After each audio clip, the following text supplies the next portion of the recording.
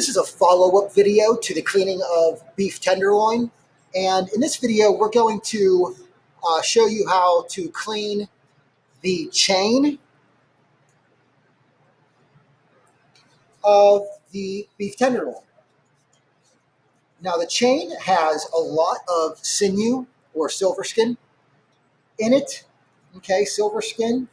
If we scrape down,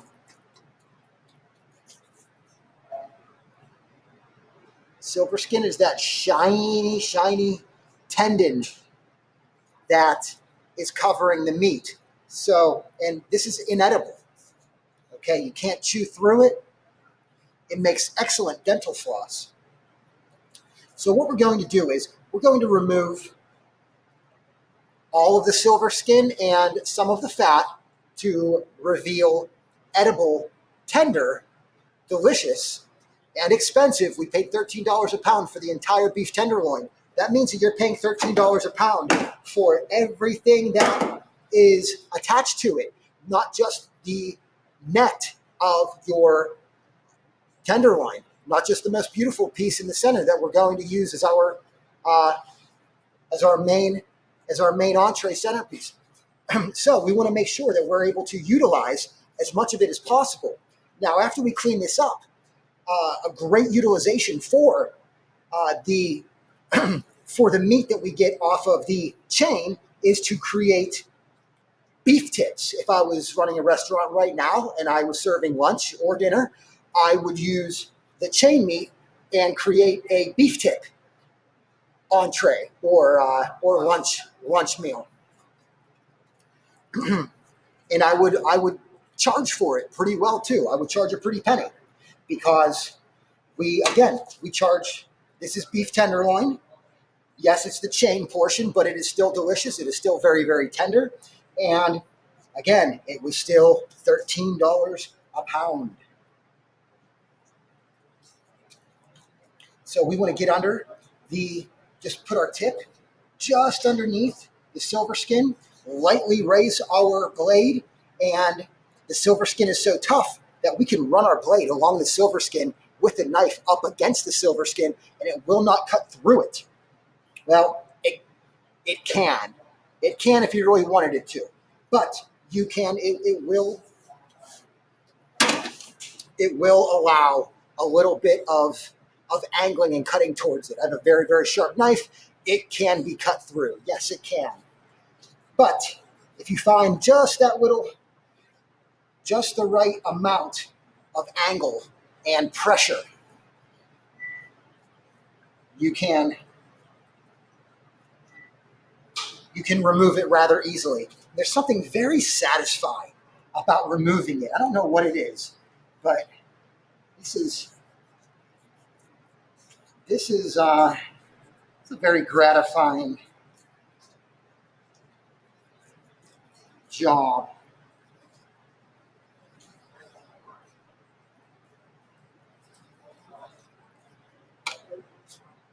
And we're going to save all of our scrap because this does have flavor. This fat, sinew, a little bit of meat stuck on there. We're going to take these scraps, roast them, render a lot of the fat off, and then you can use this to enhance the flavor of a broth or to make a beef broth.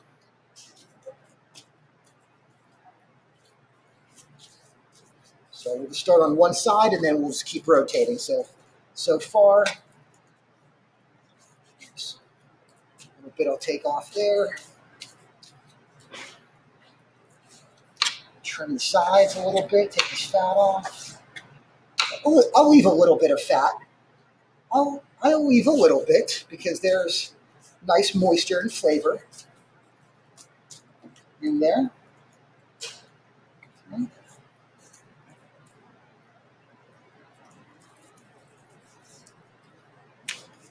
Okay, get our tip under here.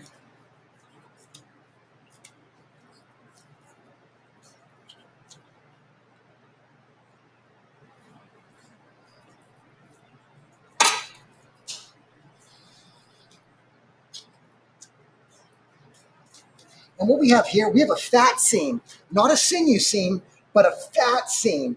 you don't get a lot of fat on these tenderloins. So again, right here, that's a little bit of edible fat.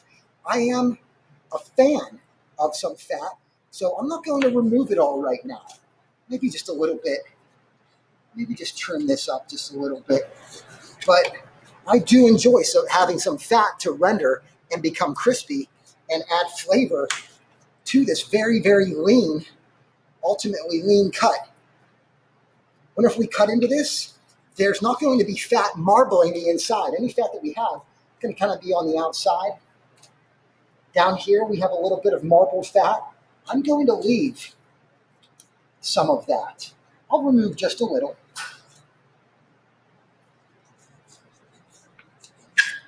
I'll take some off. If you don't like fat and you really want none of it, please remove it.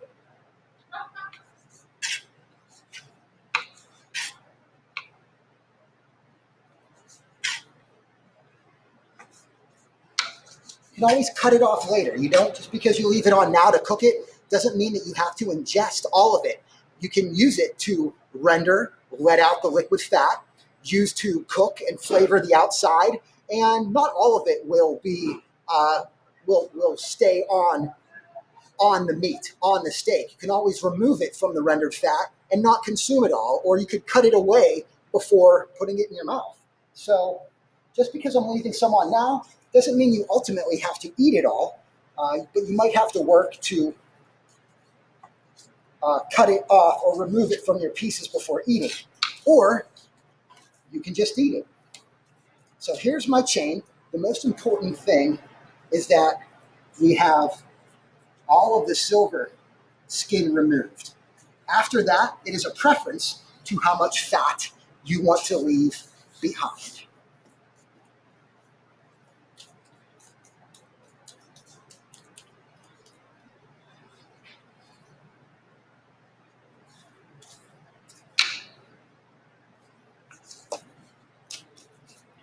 So I'm happy with this. Chain meat of the beef tenderloin, strategically leaving some fat for flavor. From here, you can cut into little beef tips, serve with pasta or a stir fry, or you can leave it whole, marinate it, put it on the grill, cook it rare to medium rare, and then slice it.